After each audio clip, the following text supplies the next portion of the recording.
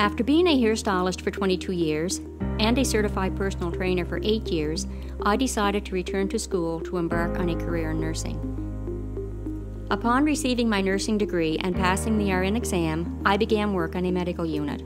My plan was to complete the 2-year requirement for acute care experience and then apply to become a nurse practitioner. Life was full of promise, and then it wasn't. It's aggressive. It's probably already metastasized. I think my surgeon was as shocked as I was when he read the report to me. All of the 7 lymph nodes removed tested positive for cancer.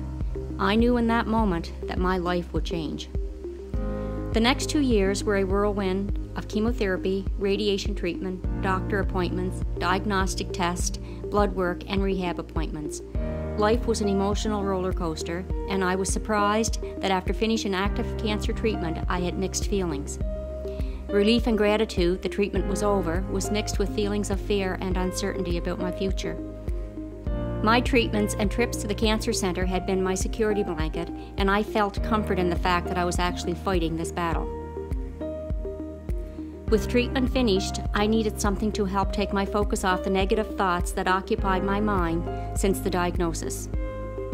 I became a volunteer with the Canadian Cancer Society as a hairpiece stylist for women experiencing hair loss during treatment.